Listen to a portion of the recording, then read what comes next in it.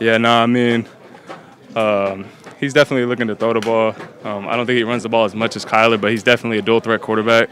So once again, we got to find a way to rush aggressively without, letting him get out of the pocket. That's always a challenge, but I think we've been focusing on it all week, so I think we'll be prepared.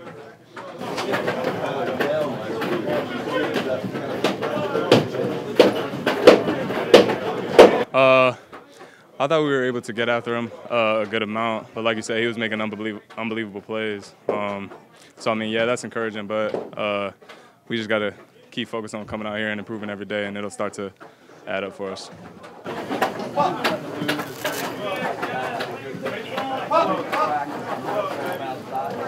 Oh, yeah, I think the focus is there. The urgency is there.